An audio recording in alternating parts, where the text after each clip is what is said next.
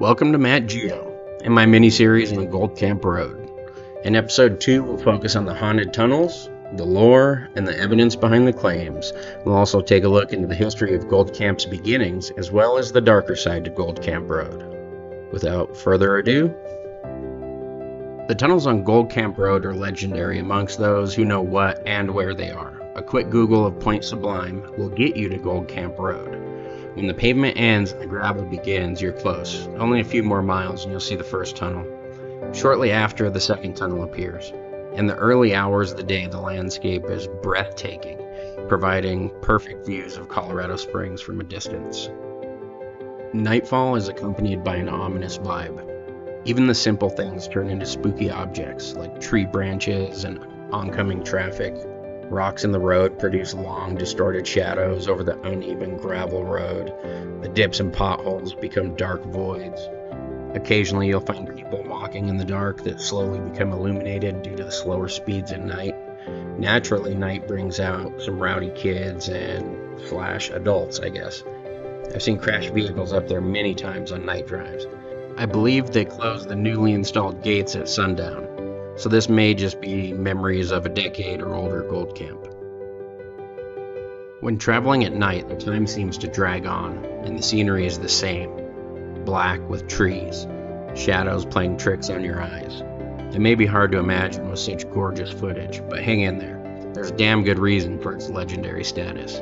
Between mining deaths, construction, vehicles going over the edge, body dumps, disputes, and accidents related to recreation, I believe there to be over 160 deaths around the area between what is known as the Bear Creek Park and the end of El Paso County territory. The older I get, the less I realize I know. I died once in Afghanistan. I had the whole white light experience and everything, but I have zero idea what happens after we're actually dead. I have to say that after my experience, I am mind-bogglingly curious about death and the afterlife, if there is such a thing. I wonder if certain deaths are so traumatic that they leave a void or a dark energy. It is hard to explain some of the proof. I say proof as if anything that has gone through editing wasn't doctored, am I right? Loosely based internet documentations are only as credible as their source, and we don't know any of them. However, I would encourage you to watch the video linked in the description of some electronic voice phenomenon captured on Gold Camp by another YouTuber. It is interesting and insinuates that one of the spirits on Gold Camp Road is a female that can be heard uttering, "Sheriff Paul, pause, frisked me." Then another recording says, "They put her in a box," uttered by a male. If there is such a thing as spirits, I could see disgruntled spirits lingering in anger for, well, ever. I was brought to Colorado Springs on orders from the Army in 2009. I'll never forget hearing the news that a Fort Carson soldier met with a girl with special needs on MySpace. Yeah, this was a long time ago. And took her up to Gold Camp Road where he raped and murdered her. If there's interest, I'll go into detail on some of the specific cases. With my 19 subscribers, though, don't hold your breath. Every town has a spot that is convenient for dumping bodies. In Phoenix, it's anywhere in the desert. In Chicago, there's many spots, but there's one specifically that I know of in Midlothian, Illinois. Even in Iraq and Afghanistan, the locals had their spots. Most body dumps meet a certain criteria. They are close to the crime, convenient, and close to a road, but also isolated enough that the body may not be found. That is almost never the case, though. Usually come summer when snow melts and everyone starts hiking. Fido brings back a human femur or a lower jawbone. It usually doesn't take El Paso County sheriffs long after to recover the body. Okay, so that's enough backstory. So just remember most of that times 160-ish. So here are a few of the urban legends. Tunnel 3 is the most infamous. There are many variations to the story, but one says that a school bus full of elementary school children were traveling from Cripple Creek to the Springs for some unknown reason when the third tunnel collapsed, killing all of the children, as well as the bus driver. Sometimes lightning and forest fires can destroy the wooden supports that keep the tunnel from collapsing, so that kind of makes sense. School bus, kids, fire, lightning, crushed. Okay. I've heard more far-fetched stories. Fortunately for the kiddos in this case, I couldn't find a single report of this actually happening. I've been in the third tunnel myself, and there is zero remnants of a school bus. Unless the good Lord himself came down, pulled an Easter on the school bus, I'm calling bullshit. Whether you believe in the afterlife or not, there's still a part of our human curiosity that wonders. Other legends say that near the tunnels you can hear laughter when you're all alone. That could be fairly easily explained by other people in the area. It is a popular local destination, and for good reason. It's awesome. I don't think anyone's captured any of these paranormal events on video. Otherwise, we'd believe it. Moving on to the next legend though. Some have reported seeing figures carrying torches off in the distance. Okay, this one's pretty creepy. In modern days, when do we see people and figures running around with torches? Flashlights are very different from torches, and they produce a very distinct light.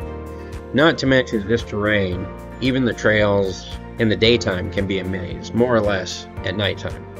I mean, we're talking about miles and miles of trails. Nonetheless, this makes me think more of actual miners and their spirits with lanterns. I'm sure in the early 1800s torches were still used, especially for miners. They didn't seem to get many creature comforts back then.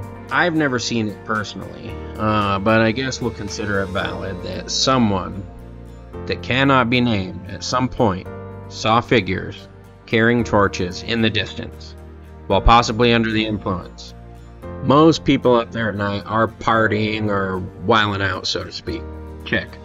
Another legend is that if you park in the tunnels at night, turn off your lights, and kill the engine or battery for some of you people, specifically tunnel 2, you'll sometimes feel a man or a dark figure of a man push the car uphill.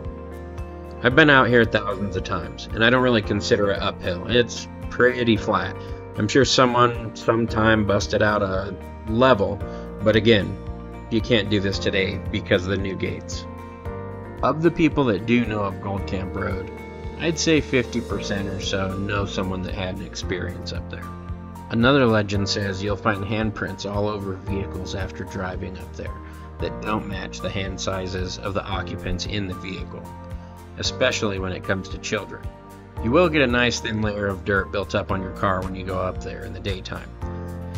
This is kind of creepy, but I got this. I'm pretty sure it's just oil from our hands that gets stuck on the vehicle, especially from children. Those sticky-handed little monsters probably leave all sorts of goop all over the side of the cars, which then collects dust, and that one's pretty easily explained. Whether it's one of these theories, something else, or paranormal activity, it's still fun to entertain the idea with a childlike sense of, well, maybe. I love the horror genre, so naturally I want to believe in something else, even if it's just for the sake of authenticity of the genre. But too many people have all these sightings in common. Perhaps it's because human memory is terrible. I believe I heard Neil Tyson say that the worst part about memory is that we trust it. Something to that effect. The brain plays many tricks on us, and we don't notice on a daily basis. Like the fact that you can't see your nose. Or can you? It's 100% in your field of vision, but your brain filters it out. Crazy, right? Or how about this one? Did you know that when you remember something, your brain tries to save memory so you remember the last time you remembered that story? So over time, small variations become true. There are a lot of examples out there like that that make it really difficult to trust any eyewitness testimony, unless you trust the person giving the testimony. Even then, they're flawed also. Tired from work, drunk, or high, you get where I'm going. I'm sure of one thing here. This place is awesome. It's free. And for the time being, if the Broadmoor doesn't buy it and charge us to get in like other places, I feel truly blessed to have so much of this in my backyard, so to speak. If you are fortunate enough to live in Colorado Springs or plan to visit, you need to pencil in some time for this place. Any vehicle can make the drive, and the scenery everywhere is amazing. There are still many places to park and go exploring. The entire open section of Gold Camp Road is not limited to the road itself. For mountain bikers, there are endless trails. The same goes for motorcycles. You are permitted to take a motorcycle to the third tunnel, where traffic is restricted for four-wheel vehicles. Difficulty for a normal person is a low to medium to hike to the third tunnel. You are literally cheating yourself by not visiting. It's not as populated as Garden of the Gods, Cave of the Winds, or Pikes Peak. Most people just visiting will never get the chance to experience Gold Camp Road. So get out and enjoy it. Thanks for watching. I hope you enjoyed. I put a lot of time and effort into these videos. If you like my channel, please consider subscribing and sharing with those who may enjoy it as well. Take care and be safe. Matt Geo,